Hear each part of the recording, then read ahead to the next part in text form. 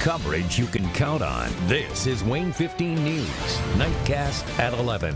We begin this evening with an OWI crash that ended with a trailer explosion. Thanks for joining us. I'm Ethan Dolan.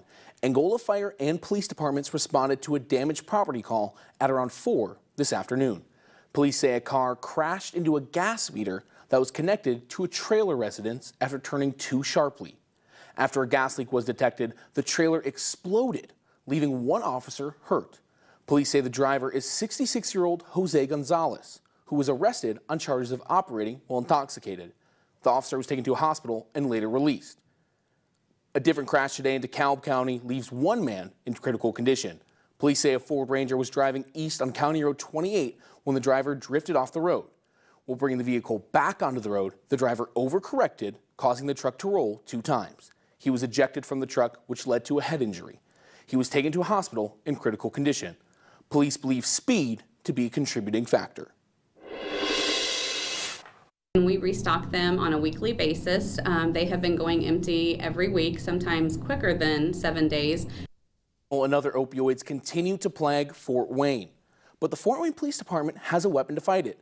Individual doses of Narcan, like this one, have been put around the city to help those who have overdosed. And the results so far have been extremely positive.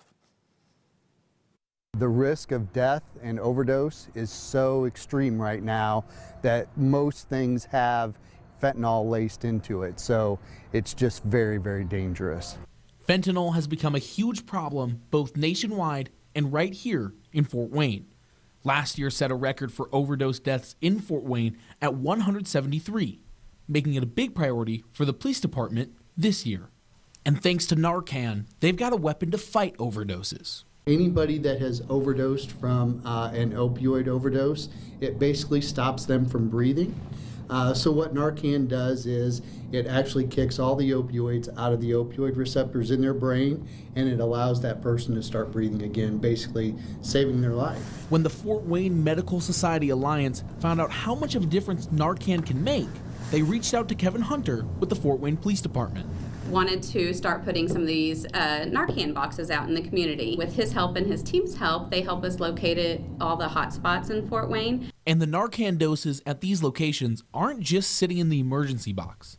They're being used every single week. We restock them on a weekly basis. They have been going empty every week, sometimes quicker than 7 days. And with the Fort Wayne Medical Society Alliance handing out about 80 doses of Narcan a week, the Fort Wayne Police Department has noticed a big difference. The effect of putting these all over the city has really been great. We are down 30% on non-fatal overdoses this time from this year compared to last year, so that is a significant amount of overdoses being down. Now, your first weapon.